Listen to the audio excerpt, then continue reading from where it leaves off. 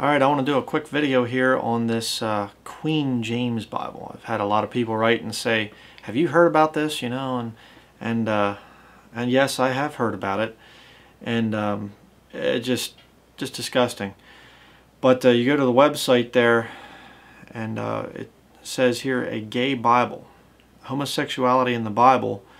It says here, homosexuality was first mentioned in the Bible in 1946 in the Revised Standard Version.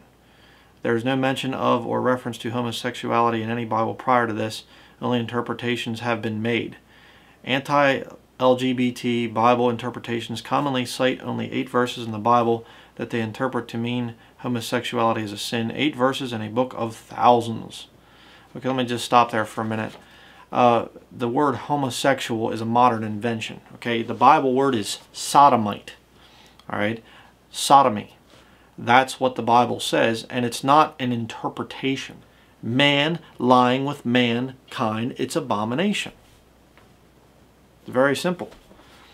The Queen James Bible, back to the article here, Queen James Bible seeks to resolve interpretive ambiguity in the Bible as it pertains to homosexuality. We edited those 8 verses in a way that makes homophobic interpretations impossible.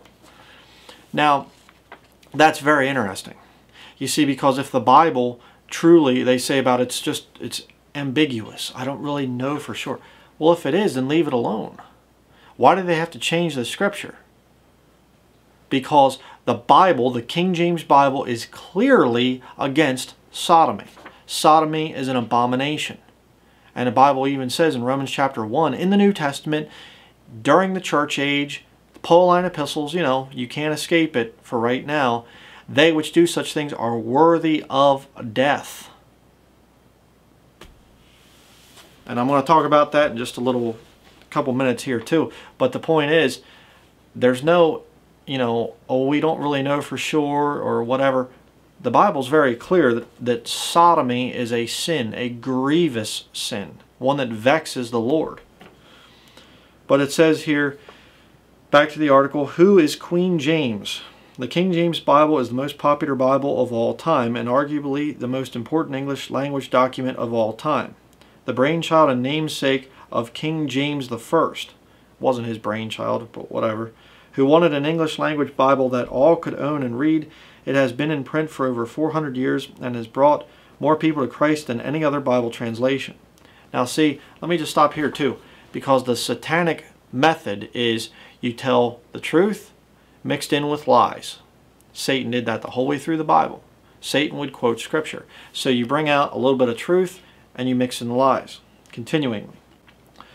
Commonly known to biographers but often surprising to most Christians, King James was a well-known bisexual. Yeah. Though he did marry a woman, his many gay relationships were so well known that amongst some of his friends in court he was known as Queen James. It is in his great debt and honor that we name the Queen James Bible so. Did you see any documentation, any footnotes to prove this absurd statement? No, nothing. This proof, the Queen James, that they actually called him Queen James, there's no proof for that. And they say, well, he was a bisexual, you know. That's usually they say he's a sodomite. You know, usually they just say he was a homosexual, which is an absolute lie. Okay, King James was married and had 8 children. He was not a sodomite. But let me just clear something up here with a book that does document things. Here we have King James unjustly accused. You can see it there. Okay, I'm going to read from page. This is very, very well documented here. Page 48. It says here, there are some horrible crimes that ye are bound in conscience never to forgive, such as witchcraft, willful murder, incest, and sodomy. You say, well, that's just that author's opinion. No, actually, you see, it's a quotation there. I don't know if that's going to show up or not. But there's a quote. It's a quotation of King James. King James said that. It's a horrible crime that ye are bound in conscience never to forgive. You see, back in 1611, if you were a sodomite, you would be executed. Okay? They'd kill you. They'd put you to death. It was a capital offense to be a sodomite back then. And they say, well, they would not have put a king to death, though. You know, King James got away with it because he was the king. Not so. You see, because King James's son, King Charles I, was put to death. He was beheaded because of treason. So don't tell me, oh, if King James was a sodomite, they couldn't have put him to death because he was the king. Oh, they would have put him to death. Believe me. And you can go on and you can read more about this whole scam that King James was a sodomite. It's not even true. Those accusations were brought out 20 years after his death by men that were connected to the Catholic Church. Okay? Jesuitical lies is what the whole thing was. There's no truth to this garbage in this Queen James thing. But it says here, a fabulous Bible. The QJB, isn't that nice, is a big fabulous Bible. It is printed and bound in the United States on thick, high-quality paper and a beautiful, readable typeface. It is the perfect Bible for ceremony, study, sermon, gift-giving, or simply to put on display in the home or church. You can't choose your sexuality. Nonsense.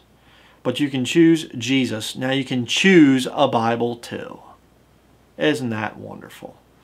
Okay? Absolute satanic filth. And I thought this thing was a joke at first. And then I actually got on. It says here you can purchase it.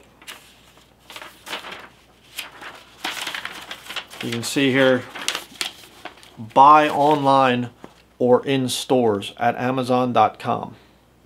Okay? Amazon.com sells a lot of sodomite books and materials. But see, this right here, you want to talk about a hate crime, you want to talk about narrow-minded bigotry, changing the Bible and lying about a king to suit your perverted goals. That's wrong. That's sin. And of course, you know, what's really behind it? 1 Timothy chapter 6, verse 10. That's what's really going on, because you have the best-selling Bible of all time, and the sodomite, the pervert, comes out and he says, maybe I can make some money on that. And by the way, there are more than 8 passages in the King James Bible that prove that sodomy is a sin. There's a lot more than 8. You say, like what? How about the 10 Commandments? Honor thy father and mother, man and woman. And by the way, if you don't have a father and mother, you're not going to live. Okay? You will not exist unless you have a man and a woman. 2 sodomites can never produce a child. Male sodomites or female. Okay? They are sterile. They cannot produce anything but disease and sickness and sin and God's judgment on a nation. All right? What are you going to do? Eliminate the whole passage there about Sodom and Gomorrah? It's ridiculous. You say, well, why don't you buy one and do a review on it? No. They're not going to get a cent of my money. Not going to happen. Even so, come Lord Jesus. I'll tell you what. We're getting real close to the rapture, if you haven't figured that out already. The Lord's about ready to pour out His wrath. Okay, just like He did on Sodom and Gomorrah. He took Lot out of Sodom before He judged it. And Lot wasn't part of the body of Christ either, by the way. Lot was an Old Testament saint. Very interesting. You have these knuckleheads out there that are saying that we're going to go through the tribulation. That's a bunch of junk. That's a bunch of nonsense. And I'm going to be bringing out some videos on that in the near future here. But God's wrath is coming on this nation. It's already here, by the way. You say, prove it. Okay, we have Obama as our president. Read through your Old Testament. Read through Jeremiah, you know, and Ezekiel, and see how God gave them over into the hand of the Babylonians as judgment.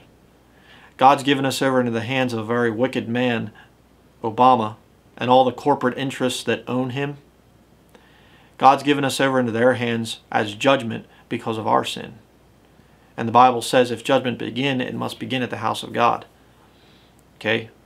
The churches are the ones that are the most bringing the corruption. Okay, these modern churches and things. I go off on rants all day. But just want to put a video together real quick on this whole subject here. It's just going to keep getting worse. And these dirty sodomites, you know what they're going to do? I had a brother ask us. He said, the King James Bible is going to be banned before long. And he said, where'd you hear that? Well, it's just common sense. They can't stand the thought of a book that judges them. Okay? I have a Bible, King James Bible right here. It's in a cover, so you can't really see it. But the point is, they can't stand that book. They can't stand the thought of a Bible out there that lays out their sin and exposes them and says, you're going to hell. They don't like that. That's why they have to try and revise it. That's why they have to come out and lie and try to change the Word of God. Pretty disgusting. Okay, look for more videos coming out in the future. I'm getting things squared away now here with the place where I'm living. Still don't have the little studio thing here set up quite like I used to have it at the old place where I used to live. But we're moving forward. We're getting there.